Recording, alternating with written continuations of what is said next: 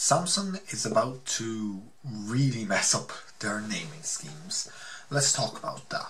This is the second Samsung video in a row, but I want to start making content more often and it'll just be an easier way to do it. Hopefully more daily content. Yeah. Now, the first thing that we do have rumours for about the Galaxy S20, S11, S11 Plus. What? Yeah, this is where it gets interesting. So basically, you've had the Galaxy series for so long, you know, it's done chronologically.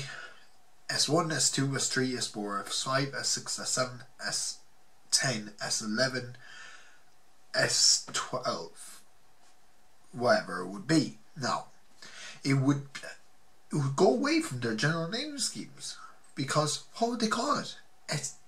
The successor to it, would it be called S21, S12?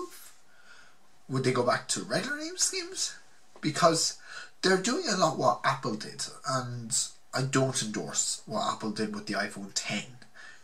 What Apple did with iPhone 10 is they ruined their naming schemes altogether, and I don't like that they did that, you know. Sure, they went back to the chronological naming schemes eventually, but come on, we need a bit of sensible people in this space, and there won't be many left if Samsung just goes out and does this, not gonna lie. I just wanted to say that Samsung, that's one thing I do have to applaud Samsung for, their ability to change the way that their naming schemes are without messing it up sometimes.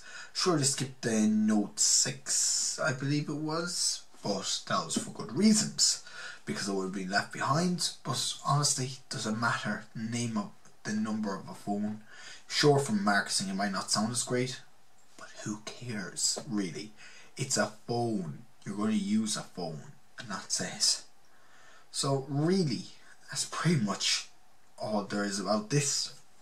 There is rumours and leaks stating that we're going to have an under-screen fingerprint sensor like before. We're going to have a 120Hz display, bigger battery, and many more things. So yeah, I'll keep you posted on the latest smartphone leaks and rumours, etc. Thank you so much for watching. I'll catch you next one.